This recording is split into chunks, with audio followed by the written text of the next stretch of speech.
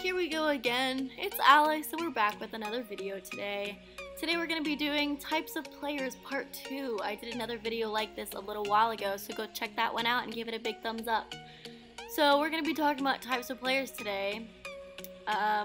Yeah, let's get into it before we change our minds. Next we have the role-play players. These are the people that are really into this game, mainly into the storyline. They like to go off with friends or by themselves and role-play, which I've actually never really done that in this game before. They like to take pictures and kind of make it seem like they're in a movie, I guess. Never really done it before, but I'm guessing it would be fun. Yes! Finally! My category! This is where I belong! These are the independent players. These are the people that like to go off on their own, go at their own pace. I personally do the quests a lot, but I like to just adventure and wild and be free and do whatever I want and not really have to abide by the rules or the storyline of this game. Next we have the hardcore players, and we cannot deny that we all want to be like these players.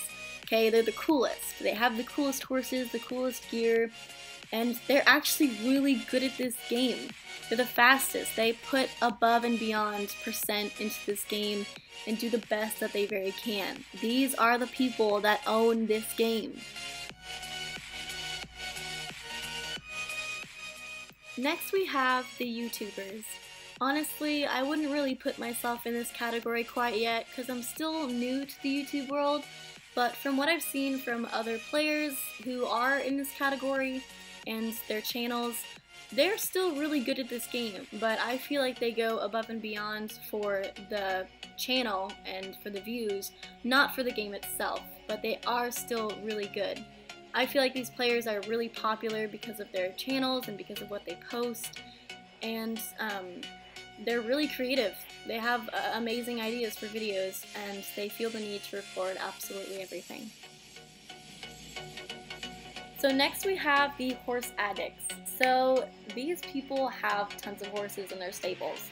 I honestly thought that I used to be one of these people because I really wanted a ton of horses at once, but then again, I didn't buy a ton of horses at once like these people do.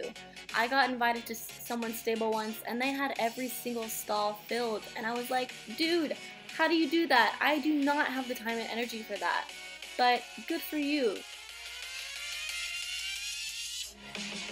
That's going to be our video for today. It went a lot smoother than I thought it would. I hope you guys enjoyed it. If you did, please give it a big thumbs up.